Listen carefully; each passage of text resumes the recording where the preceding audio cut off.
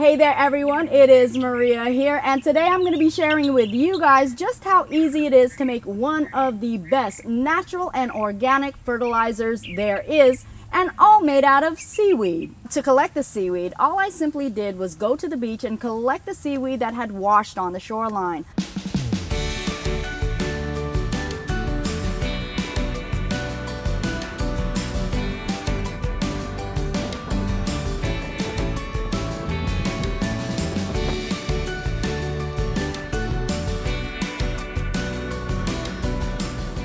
I definitely would not recommend collecting any seaweed that is alive and growing well, because it is a very important part of the ecosystem in which wildlife, organisms, and plants also thrive and grow off of. Now, before you do start collecting the seaweed, I would advise that you check out the rules, regulations, and restrictions to harvesting seaweed, because in some areas it is actually illegal, so I definitely would advise you check out those rules. And the type of fertilizer that we will be making today is a form of seaweed tea fertilizer, which I believe is so beneficial because seaweed actually has so many different micro and macro nutrients. They actually say about 60 to 100 different types.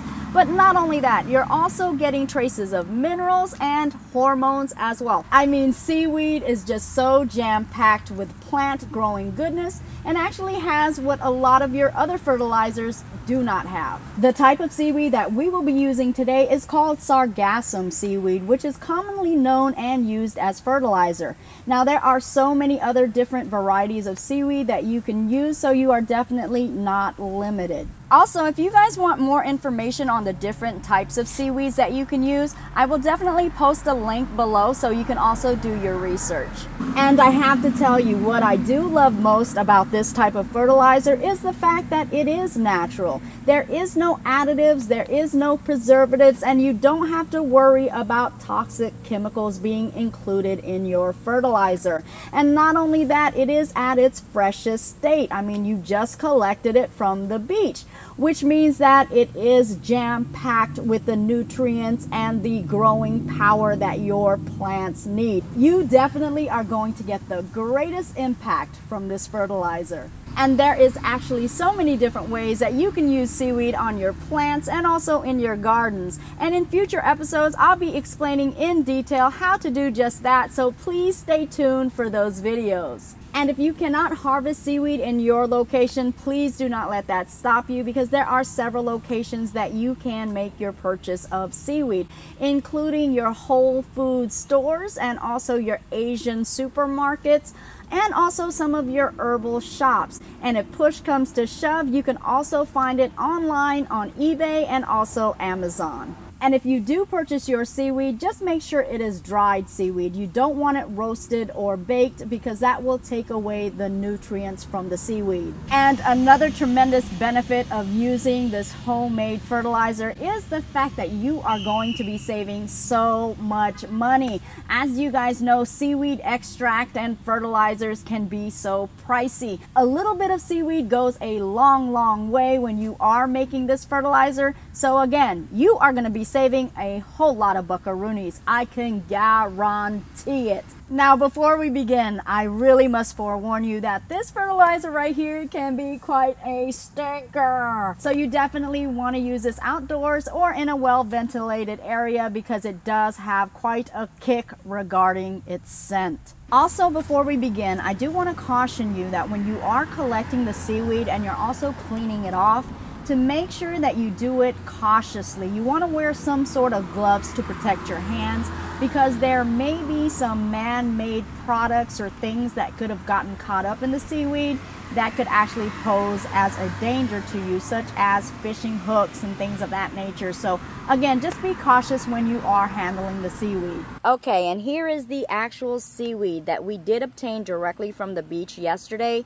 and I do have it soaking in a bucket of water right here. It's been soaking overnight, and that is basically to clean off the salt and also any other material that might have been caught up in the seaweed. So all I'm doing now is basically manually washing it with my hand.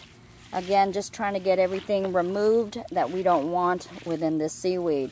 And then afterwards, we're going to take this out of this bucket and we're going to go ahead and hose it down for a second cleaning. And right here is actually where we're going to place the seaweed for that second cleaning, where we're going to hose it down. And this is basically a netting material that allows the water to go through.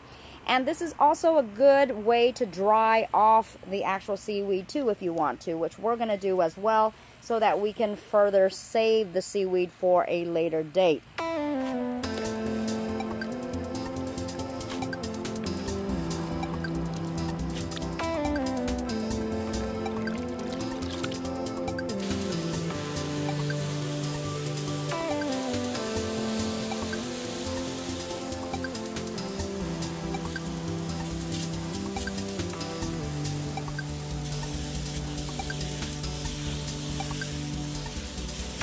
And yeah, this needed a major cleanup. Can you guys see all that sand that was left in the bucket?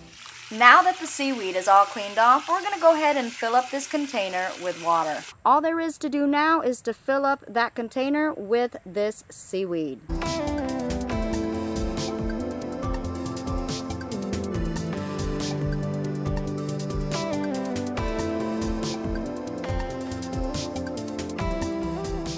And this particular batch that we spread out on this cot, again, we're going to go ahead and dry this so that we can preserve it for a later date, for later use. And we may also powderize or perhaps keep it dry and use it as some form of mulch in my garden as well. So there's several ways to use this once it is dried. Okay, so here we are, and we have filled up this 3-gallon container that has such a nice and very sturdy lid that will protect and seal this off from the weather conditions and also from any unsuspecting intruders that may want to get in there. And inside of the container you will find the seaweed and also the water that we have filled this bucket up with. And I actually filled up the bucket with water, and part way I filled it up with seaweed. Now of course you can fill up the entire container with seaweed. I just chose to use a little less because I needed a weaker dose, but the dosage is totally up to you on how strong you want it. And once you have the desired amount, we go ahead and seal it, put it in a location where it is safe, and there it will sit until it is complete. Now, when exactly will it be done? Well, again, it is up to you. The actual strength of the fertilizer will also be determined by exactly how long you allow it to sit. So you can choose to allow it to sit for a couple of days if you want to go ahead and pour this liquid directly onto your plants, or you can let it sit for weeks and even months. Although I wouldn't allow it to sit too long because, again, this does not have any preservatives or additives, so we should know that this also has a limited lifespan. And because this does have a lifespan, I would definitely use this at least within a month's time. Now, once we are done allowing it to sit, we have to filter all of the material, all of the seaweed out from the actual fertilizer or the liquid solution before we go ahead and use it on our plants. Now, the seaweed that you do filter out from the fertilizer can actually be used to make several batches more. Just keeping in mind that each time you do make a batch, the actual fertilizer becomes weaker, therefore you will need less and less water to be diluted into the mix. And before we do use the liquid solution, which now has become our fertilizer, we definitely want to go ahead and dilute it, unless of course you've only let it sit for a day or two, in which you can use it without diluting it and putting it directly on the plant. Now, the way we determine exactly how much water we should be diluting this fertilizer with, we actually have to determine how strong it is, which of course equates to how long we've allowed it to sit. So the rule of thumb and ratio that I go with, for every week that I've allowed it to sit, I add 1 part of water. So if I've allowed it to sit for 1 week, I would add 1 part of water. 2 weeks, 2 parts of water. 3 weeks, 3 parts of water. So on and so forth. Now, because there is a variation in which this fertilizer can be made, there may be a trial and error process before you get the exact formula the way you need it. So I definitely would test this out on a couple of plants before I commit to watering all of my plants. And that is a good rule of thumb to do anytime you are introducing your plants to something new. And there you have it, folks. Didn't I tell you that it was going to be easy as pie? As a matter of fact, it was easy as 1, 2, and 3. It doesn't get any more simple than this. So now that we have fully prepared it, I'm just going to go ahead and put it in this safe place in my garden, and I'm going to leave it for about a month, and then we're going to use it on my garden and also on my orchids. Be sure to stay tuned for more, because I definitely will update you with the process and also the results. And there you have it, folks. That is a complete seaweed fertilizer wrap. Now, I want to know from you guys if you guys have ever made homemade fertilizers and what were the results for you.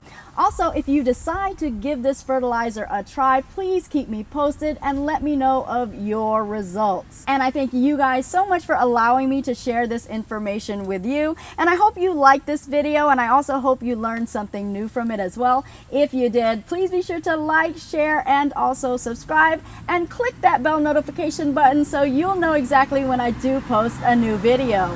As you guys already know, I truly do love and appreciate each and every one of you guys all, and I will see you guys later, and I'll also grow with you guys later as well.